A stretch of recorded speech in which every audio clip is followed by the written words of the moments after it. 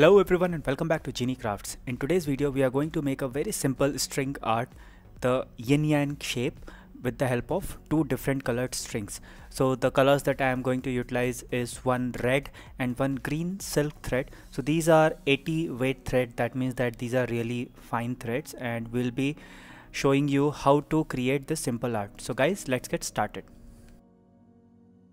So the first thing that you need is a board. As you can see that I have already prepared my board by putting nails in a circle.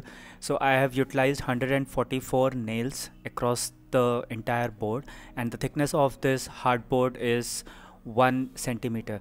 So to create a contrast of the thread color with the background, I have cut out a circle which I'm going to place at the center, and to ensure that the paper sticks to the hardboard, I have already placed 5 strips of double-sided tape, and I will stick my paper on top of these strips so that it remains in place. So the first step is to find two diametrically opposite nails. As you can see that I've already marked 2 nails which are the 2 ends of the diameter of this board. The board is of 20-inch diameter, so 10-inch radius. Ideally for this particular type of design you require odd number of nails, but I had this board previously prepared, so I kind of made it with 144 nails instead of 143 nails, because with the even number you can't find the exact diametrically opposite nails, but with such large number of nails it doesn't make that much of a difference. So we'll first start with the green thread. Now this thread is your regular silk craft thread which you can find in any craft shop. There is nothing special about it. This thread is really delicate, so I had to be careful that I do not apply too much tension, otherwise it will break.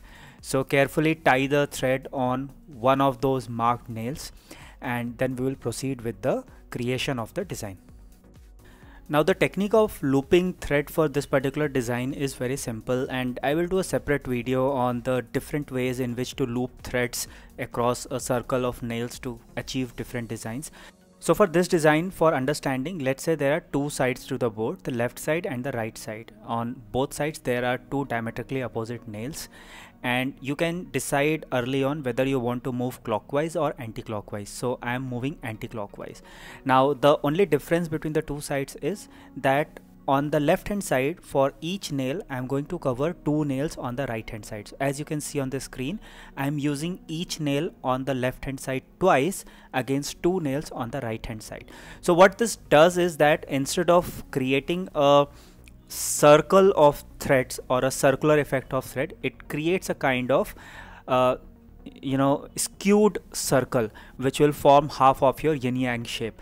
So that's one of the techniques of looping threads to create a kind of shape. Similarly, if you loop it in a different way, then you get a heart shape. If you loop it in a different way, then you get a hyperbola shape. So depending upon how you are looping threads and how many times you are utilizing nails across the ends of the diameter, you get different shapes. So for this, on left hand side, once again for each nail I am covering 2 nails on the right hand side, as you can see on the screen also, and you have to carry this process till you match both the nails, or the left hand or the right hand side catches up with the left hand side and meets the nail on the left hand side. So that's where the end of half of your shape will be.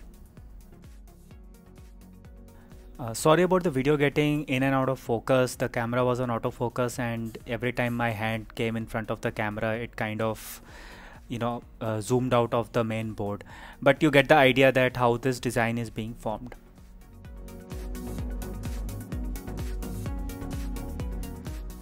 As you continue, you will see that the gap between both the ends will keep on reducing, and slowly both the ends will catch up to each other, and that's the point where you need to stop, because that's the point where you are done with half of your design. And we'll have to follow the same process for the next color, which is the red silk thread, which will form the other half of the design. Once both the ends catch up to each other, tie off the thread, and we are done with half of the design.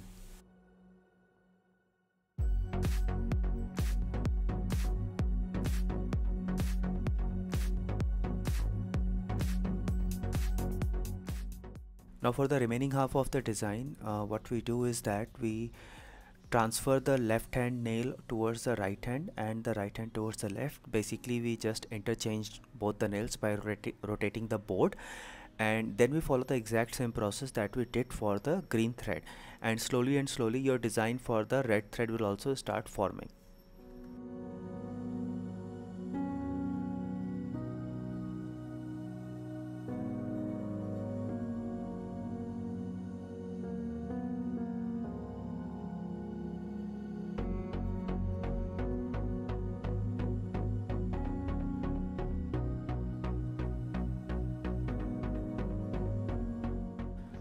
Once you reach the end, tie off the red thread also, and with that our yin-yang design is ready.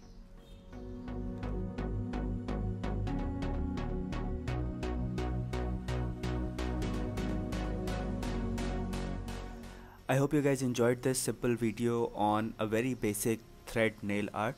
If you guys liked the video, then please don't forget to hit the like button and share this video with your friends. Also do subscribe to my channel for regular videos on paper arts, and I will see you guys very soon in my next video. Till then, stay safe, take care, and bye bye.